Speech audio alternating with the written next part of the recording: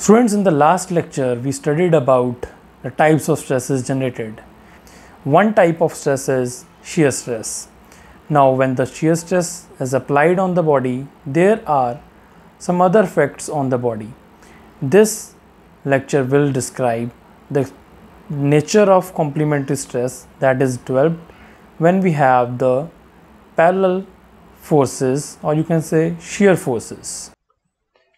So whenever we talk about shear stress, we always consider that there is a force that is acting tangentially to the surface. So if I talk about the surface, that means if this is the bar, so that surface is this one. It is tangentially acting on this surface. So that means if this is the force P and this is the area A, then tau will be shear stress, that will be P by A. So I think this should be very clear that what area should we consider. So now let's start with the complementary shear stress. That means when we have an element A, B, C, D. A, B, C, D is an element. Now what is an element means? Suppose I am having a body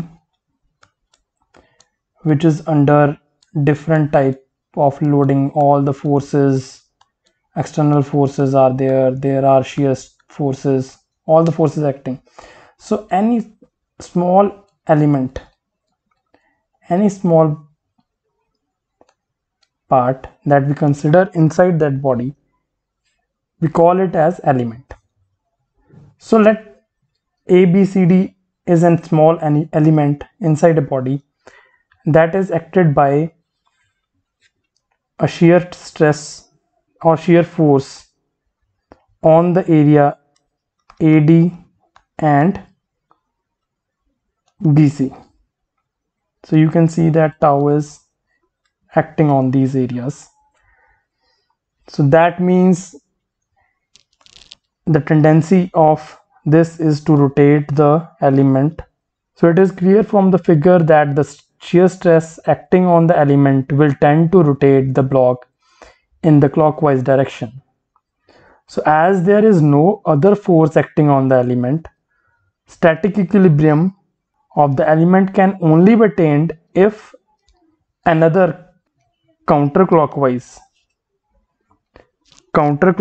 couple is applied, and it should be of the same magnitude. So that means if in this direction force is there, obviously to maintain the equilibrium there must be some forces that will give and couple opposite to that direction. So now let's assume that on AD plane the area of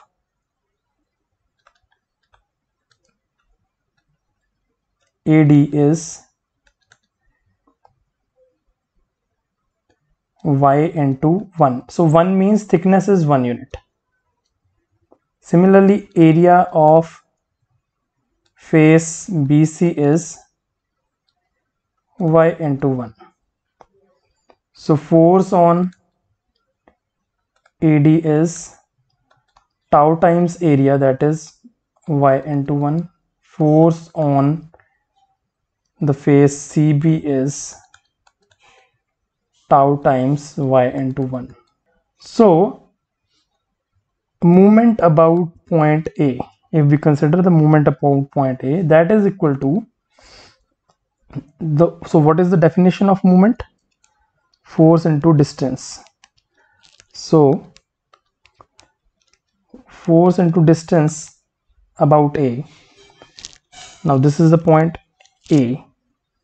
So one force is acting in this direction, that is FAD.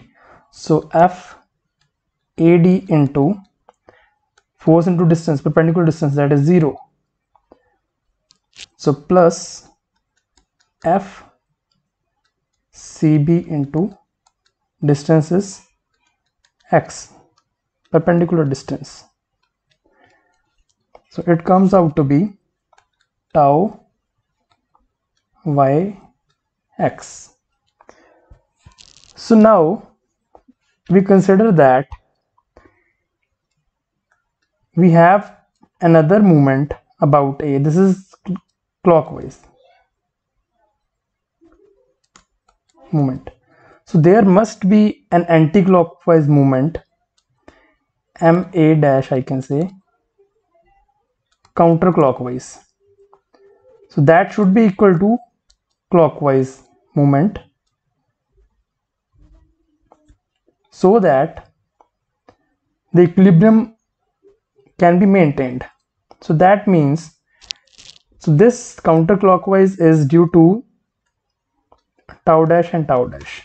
So this is equal to, again if we do in a similar way, so if I consider A as the reference point, so due to tau dash, one force is F AB, distance is 0, plus F CD into distance is y times. So this comes out to be FCD is equal to tau dash into area of CD was x into 1, that is the area, and distance is y. So this comes out to be tau dash xy. So now MA dash is equal to MA, hence sigma into y into x should be equal to tau dash x into y. So that gives me that tau should be always equal to tau dash. So that means if we are having this force, so to maintain the equilibrium, there is always a counter forces developed in that on that element.